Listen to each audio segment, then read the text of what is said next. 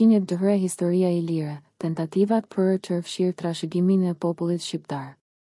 Në vitet e fundit, një zbulim arkeologjik ka sjellë në pah një nga periudhat më të lavdishme të historisë së Shqipërisë dhe rajonit të Ballkanit, periudha Ilire.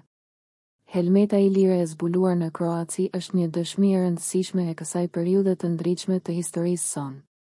Megjithatë, disa fqinjë duket se janë përpjekur të fshehin dhe relativizojnë këtë trashëgimi të madhe historike, për të mohuar lidhjet e popullit shqiptar me trashëgiminë ilire. Zbulimi i helmetës ilire në Kroaci.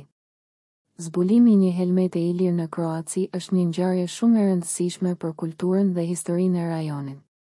Helmeta është gjetur në një vend të quajtur Lumbarda dhe daton prej periudhës ilire, rreth shekullit i vijë para erës sonë. Ky zbulim është një dëshmi e fuqishme e ekzistencës së qytetërimit ilir dhe ndihmon në kuptimin e një periudhe të rëndësishme të historisë sonë. Tentativa për të fshirë trashëgiminë ilire.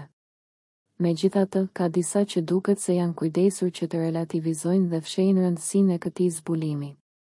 Për shembull, arkeologët në Kroaci kanë shpallur se kjo helmet i përket një luftëtari grek. Kjo deklaratë, pa baza të forta dhe pa provime të mjaftueshme, duket se është bërë me qëllim për të injoruar faktin e lidhjeve të thella të popullit ilir me territorin e sotëm të Shqipërisë. Trashëgimia ilire dhe identiteti shqiptar.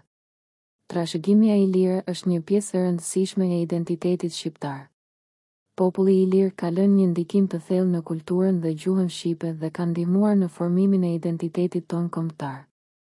Tentativat për të fshehur këtë trashëgimi janë jo vetëm të pasakta, por edhe të dëmshme për popullin shqiptar. Ne duhet të jemi krenar për historinë dhe trashëgimin tonë dhe të ndihmojmë në promovimin dhe studimin e saj. Konfirmimi i helmetës si ilire.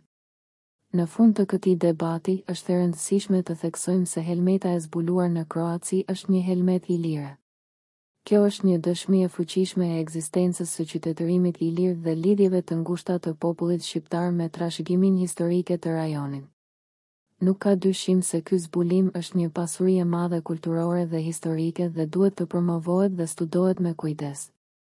Trashëgimia ilire është një pjesë e pasur e historisë sonë dhe është koha që ta pranojmë dhe ta shpërndajmë këtë fakt të rëndësishëm me krenari.